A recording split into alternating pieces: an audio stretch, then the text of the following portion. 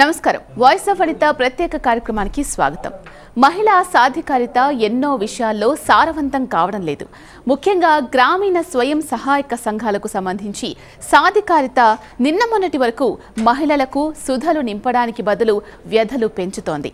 అయితే అలాంటి మహిళలకు మంచి రోజులు వస్తున్నాయనుకోవచ్చు. అదేంటో చూద్దాం.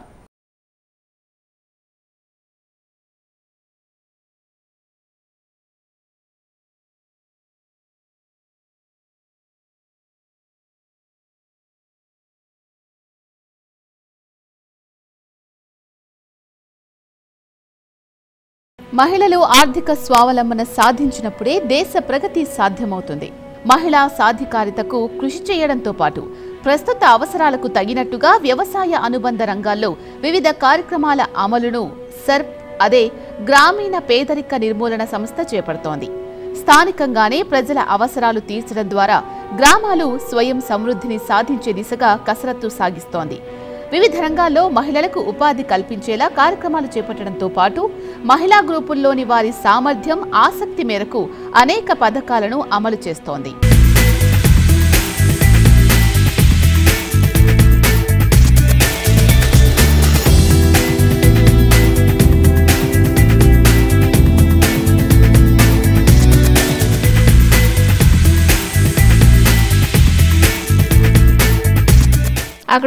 అక్కడ ఉన్నప్పుడు మేము బ్రతకడానికి ఆధారం అంటే ఈ కంపెనీలకు వెళ్ళి ఆ కంపెనీలకు వెళ్ళి చాలా అవస్థలు పడ్డ తర్వాత ఇక్కడ వచ్చినప్పుడు ఇక్కడ ఉన్న వాళ్ళు చెప్పారు అన్నట్టు గ్రూప్లో చేరితే బాగుంటుంది అనేసరికి ఇక్కడ వచ్చినప్పుడు వాళ్ళు చెప్పిన మాటలని ఒక సంఘంలో చేరడం జరిగింది.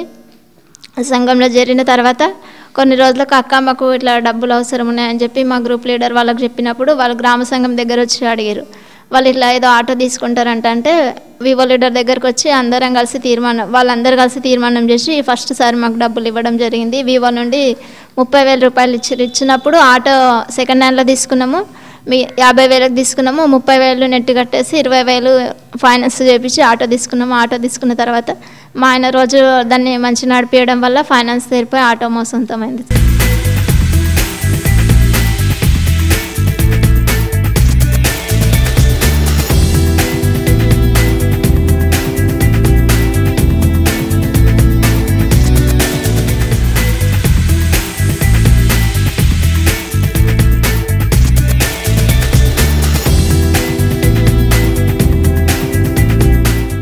ప్రతి మహిళ ఆర్థికంగా సాధికారత సాధించి సొంత కాళ్లపై నిలబడేలా చేయడం లక్ష్యంగా పిఆర్ శాఖ ప్రణాళికలు సిద్ధం చేసింది.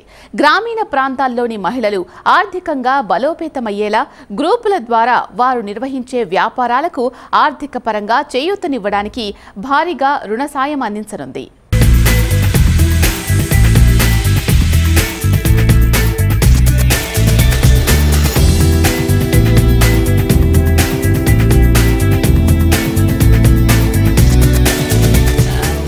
కాస్త వెనక్కు వెళ్తే ఇబ్బందులు మస్తుగానే కనిపిస్తాయి. రుణానుబంధం స్త్రీలకు జీవన రణరంగమవుతోంది. బ్యాంకు లింకేజీ కింద రుణం పొందే మహిళా సంఘాలకు చెల్లించాల్సిన వడ్డీ మాఫీ సొమ్మును సర్కార్ విడుదల చేయకపోవడంతో వాటిలోని సభ్యులు తీవ్ర ఇబ్బందులు ఎదుర్కొంటున్నారు. బ్యాంకులు పూర్తి స్థాయి వడ్డీ వసూలు చేస్తుండటంతో గ్రామాల్లో మహిళా సంఘాలు కుదేలవుతున్నాయి. వడ్డీ లేని రుణాల పథకం కింద గత 10 ఏళ్లలో తొలి 3 ఏళ్ల పాటు అరకొరగా నిధులు విడుదలయ్యాయి. గత 2-3 ఏళ్లుగా పూర్తిగా నిలిచిపోయాయి. దీంతో రాష్ట్ర వ్యాప్తంగా సుమారు 3,25,000 మహిళా సంఘాలకు సంబంధించి 1,280 కోట్ల రూపాయల మేర వడ్డీ బకాయిలు పేరుకుపోయాయి.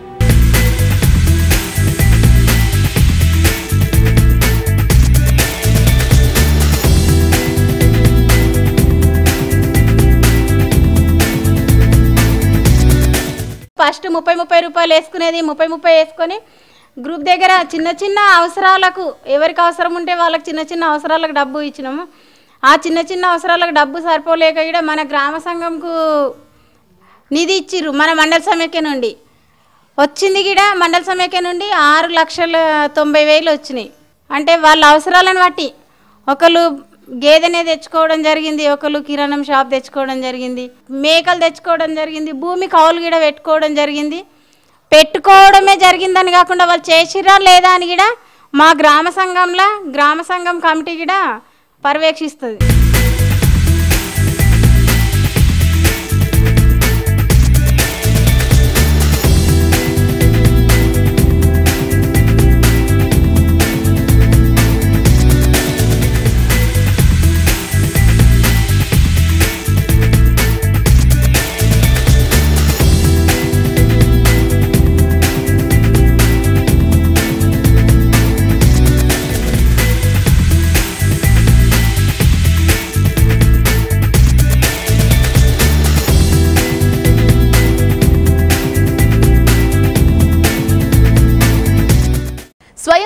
సహాయక మహిళా సంఘాలు పల్లెల్లో కష్టాల గతుకుల్లో పడి ఉన్నాయి. ఈ నేపథ్యంలో మహిళల స్థితిగతులు, వారు ఎదుర్కొంటున్న ఇబ్బందుల పూర్వాపరాలను తెలుసుకుందాం. స్వయం సేవక మహిళా గ్రూపులు ఏర్పడిన తొలినాళ్లలో రుణాలు పొందిన వారిలో 40% సంఘాల సభ్యులు అప్పులను సరిగా చెల్లించలేదు. కరువు కాటకాలు, ఉపాధి అవకాశాలు దెబ్బతినడం, తీసుకున్న రుణాలను వ్యక్తిగత అవసరాలకు ఖర్చు కావడం తదితర కారణాలతో డిఫాల్ట్గా మారాయి. దాంతో బ్యాంకులు సరిగా రుణాలివ్వక, ప్రభుత్వ సహాయం అందక ఆ సంఘాలు ఇబ్బందులు పడ్డాయి. అనంతర కాలంలో అప్పటి ప్రభుత్వం మహిళా సంఘాలపై దృష్టి పెట్టి పావలా వడ్డీ పథకాన్ని అమల్లోకి తేవడం, ఉపాధి కల్పనను మెరుగుపరచడంతో కొంతమేర ఆర్థిక వెసులుబాటు కలిగింది. దీనికి తోడు వ్యవసాయం, అనుబంధ వృత్తులు కలిసి రావడంతో స్వయం సహాయక మహిళా సంఘాలు నిలదొక్కున్నాయి.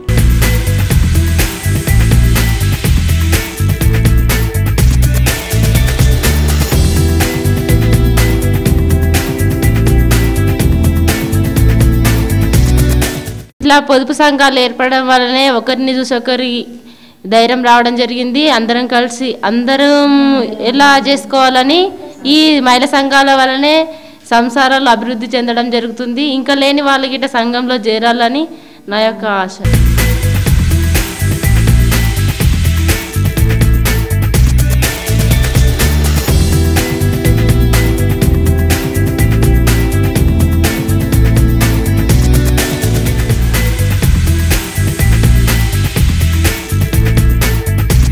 మహిళా స్వయం సేవక సంఘాలకు మరింతగా సాయం అందించడం, రుణ వితరణ పెంచడం లక్ష్యంగా 2012లో అప్పటి రాష్ట్ర ప్రభుత్వం వడ్డీ లేని రుణాల పథకాన్ని అమల్లోకి తెచ్చింది. ఈ పథకం కింద బ్యాంక్ లింకేజీతో రుణాలు తీసుకునే మహిళా సంఘాలు సకాలంలో వడ్డీతో సహా చెల్లిస్తేనే ప్రభుత్వం తిరిగి ఆ వడ్డీ సొమ్మును సదరు సంఘం ఖాతాలో జమ చేస్తుంది.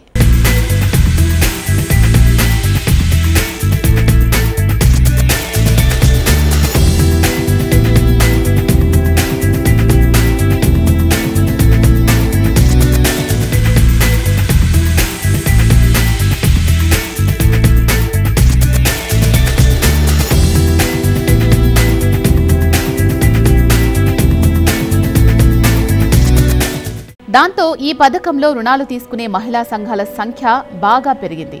రాష్ట్ర విభజన తర్వాత ఏర్పాటైన టీఆర్ఎస్ ప్రభుత్వం కూడా వడ్డీ లేని రుణాల పథకాన్ని కొనసాగిస్తామని ప్రకటించింది. ప్రభుత్వం వచ్చిన కొత్తలో కొద్దిమేర నిధులు విడుదల చేసింది. కానీ 2015 తర్వాత ఈ పథకానికి పూర్తిగా నిధులు నిలిపేసింది. ఎస్సీ, ఎస్టీ స్వయం సహాయక మహిళా సంఘాలకు 2015 జూన్ వరకు, బీసీ, ఓసీ, మైనార్టీ సంఘాలకు 2015 మే వరకు మాత్రమే వడ్డీ డబ్బులు విడుదలయ్యాయి.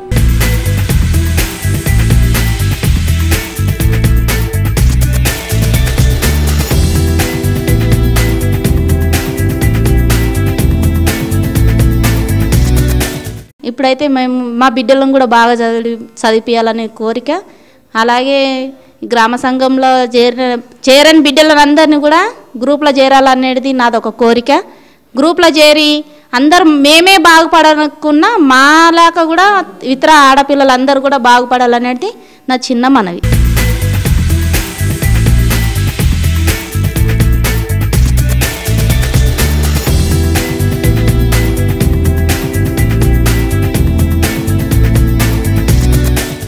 రాష్ట్ర వ్యాప్తంగా స్వయం సహాయక మహిళా సంఘాల సభ్యుల్లో చాలా మంది నెల నెలా క్రమం తప్పకుండా బ్యాంక్ రుణ వాయిదాలు తిరిగి చెల్లిస్తున్నారు.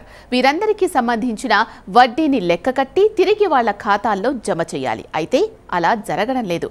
దాంతో అనేక సంఘాల సభ్యులు అప్పులు చేసి వాయిదాలు చెల్లిస్తున్నారు. అష్ట కష్టాలు పడి రుణ వాయిదాలు కట్టిన వారికి కూడా వడ్డీని వారి ఖాతాల్లో జమ చేయడం లేదు. స్వశక్తి మహిళా సంఘాలకు చెల్లించాల్సిన వడ్డీ బకాయిలు 100 కోట్లలో ఉన్నాయి. ఏ సంవత్సరం ఎంత ఇచ్చారో, ఎంత కేటాయించారో, అందులో ఎంత మంజూరు చేశారో చూద్దాం. 2013 నుంచి 2014 సంవత్సరంలో 528.59 కోట్లు ఇవ్వాల్సి ఉండగా 446.85 కోట్లు కేటాయించారు. ఇందులో 421.50 కోట్ల రూపాయలు మంజూరు చేశారు. 2014-2015 సంవత్సరంలో 410.59 కోట్ల రూపాయలు ఇవ్వాల్సి ఉండగా 408.93 కోట్లు కేటాయించారు. ఇందులో 344.66 కోట్లు మంజూరు చేశారు. 2015-16 సంవత్సరంలో 564.06 కోట్ల రూపాయలు ఇవ్వాల్సి ఉండగా 437.35 కోట్లు కేటాయించారు. ఇందులో 83.42 కోట్లు మంజూరు చేశారు. 2016-17 సంవత్సరంలో 673.86 కోట్ల రూపాయలు ఇవ్వాల్సి ఉండగా 148.44 కోట్లు కేటాయించారు.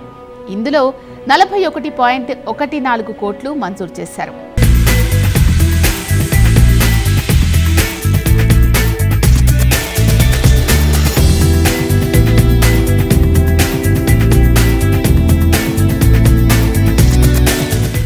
రోజుకు కిలో తెచ్చుకొని తినే రకం. కాకపోతే ఏంటంటే మేము హాస్పిటల్లో ముక్కుంటా గ్రూప్లో చేరిన నుండి గ్రూప్లో డబ్బులు వచ్చేసరికి లోన్ తీసుకుపోయి మేము ఇల్లు కట్టుకున్నాం. ఇల్లు కట్టుకున్న తర్వాత మళ్ళా కొద్దిగా లోను ఒక 10,000 వస్తే ఆ 10,000 పెట్టి ఇల్లుకు రేకులు తెచ్చినాము. తర్వాత 30,000 వచ్చినాయి. 30,000 వచ్చిన తర్వాత 30,000 ఏం చేయాలి, నువ్వు మన భూమి పట్టుకోవాలి అని చెప్పి భూమి పట్టుకున్నాం. భూమి కావులు కట్టుకున్న తర్వాత నుండి ఇప్పుడు మంచిగా వ్యవసాయం చేసుకుంటున్నాం. వ్యవసాయం చేసుకున్న నుండి చాలా బాగుపడుతున్నాం. నెల కూడా పొదుపు డబ్బులు ఒక సంఘంలో గ్రామ సంఘంలో కూడా డబ్బులు తీసుకొని 20,000 తీసుకొని హాస్పిటల్లో అప్పు తీసుకున్నాం. అప్పు కట్టేసిన తర్వాత కూడా ఎక్కడ పనులు అక్కడ బాగు చేసుకున్నాం.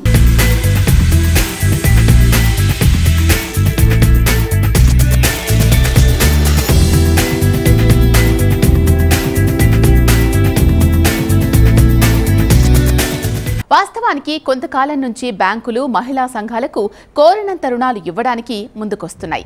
ఇలాంటి తరుణంలో మహిళా సంఘాలకు రుణ సాయం, వాటితో వ్యాపారం చేసే అంశాలపై గ్రామీణాభివృద్ధి శాఖ సర్వే నిర్వహిస్తోంది. ప్రస్తుతం ఉన్న 3,62,353 మహిళా సంఘాలకు 6,584 కోట్ల రూపాయలను ఈ ఏడాది రుణ ప్రణాళికలో కేటాయించారు. ఇది మంచి పరిణామం. గతంలో ఎరువుల అమ్మకం, కొనుగోలు కేంద్రాల నిర్వహణ, స్థానిక అవసరాలకు అనుగుణంగా చేసిన వ్యాపారాలు, లాభాలపై సర్వే జరుగుతోంది. ప్రస్తుతం ఉమ్మడి వరంగల్ జిల్లా తొర్రూరులో ప్రత్యేక ఫార్మాట్ ప్రకారం గ్రామాల్లో మహిళా సంఘాల నుంచి వివరాలు సేకరిస్తున్నారు. ఈ నెలాఖరులో అంటే 2019 ఆగస్టు నెలాఖరులోగా పూర్తి నివేదికను సిద్ధం చేసి ఈ ఏడాది సెప్టెంబర్ నుంచి మహిళా సంఘాల రుణాల మంజూరు అంశాన్ని మరింత వేగవంతం చేయనున్నారు.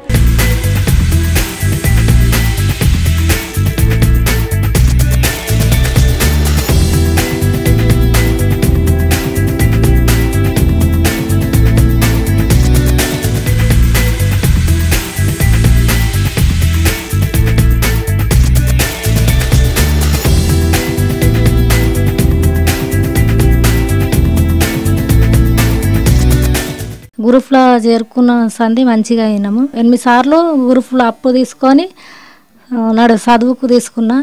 పెద్ద అప్పులు 5-6 తీసుకొని గాజుల షాప్ పెట్టుకున్నా. పేదరికం పోయింది. సంఘంలో చేరిన నుంచి మాకు మంచిగా ఉన్నది. అవకాశం కూడా వచ్చింది. అప్పు దానికి కూడా ధైర్యం చాలా జరుగుతున్నది. గ్రూప్లో చేరక ముందు అప్పు తేవాలంటే బుగులు పడుతుంటిమి.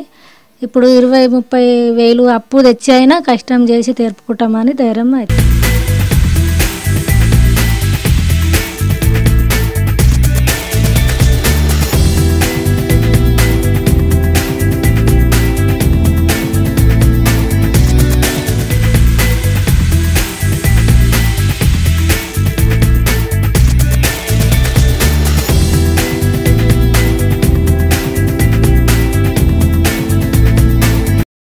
కొత్తగా 12,025 మహిళా సంఘాలు ఏర్పాటయ్యాయి.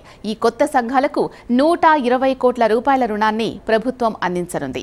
బ్యాంకుల నుంచి ఎలాంటి గ్యారంటీ లేకుండా రుణాలు తీసుకోవడం, వాటిని వివిధ వ్యాపారాల్లో పెట్టుబడిగా పెట్టి లాభదాయక వ్యాపారాన్ని చేయడంలో రాష్ట్ర మహిళలు జాతీయ స్థాయిలో గుర్తింపు పొందారు.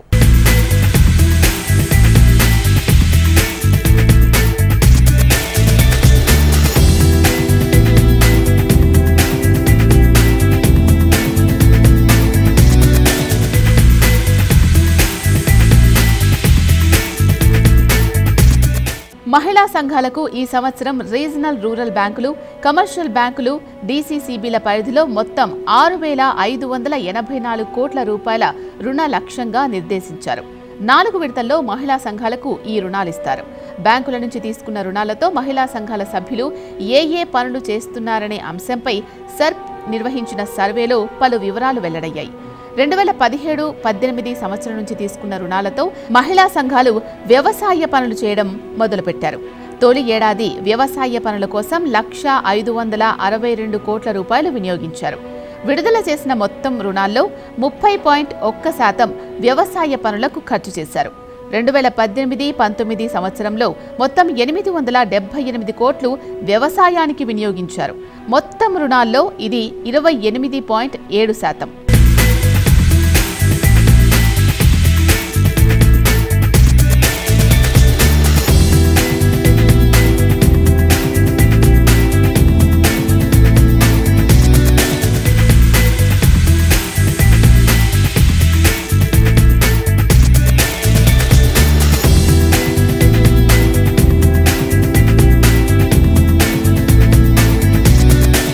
ఊరు మంచిగా ఉంటేనే గ్రామం మంచిగా ఉంటేనే మన సాంగ్యాలు మంచిగా ఉంటాయి, మన సాంగ్యం మంచిగా గ్రామం మంచిగా ఉంటుంది.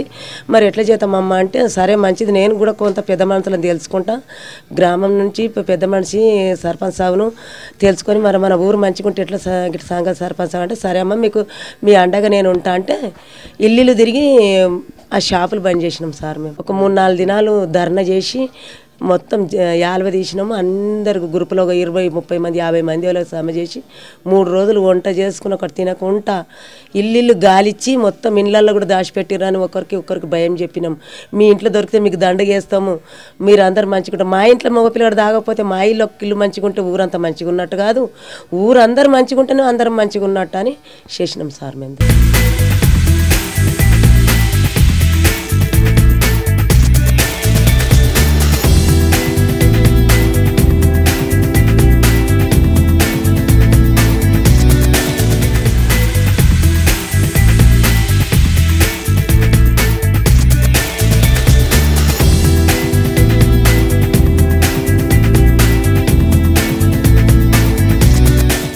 ప్రభుత్వం తీరుతో పరిస్థితులు మళ్లీ మొదటికి వచ్చేలా ఉందన్న ఆందోళన స్వశక్తి స్వయం సహాయక మహిళా సంఘాల సభ్యుల్లో ఆందోళన వ్యక్తమవుతోంది. ఇప్పటికైనా ప్రభుత్వం మేలుకొని తమకు న్యాయం జరిగేలా నిధులు విడుదల చేస్తుందని గంపెడంత ఆశతో వారు ఎదురు చూస్తున్నారు.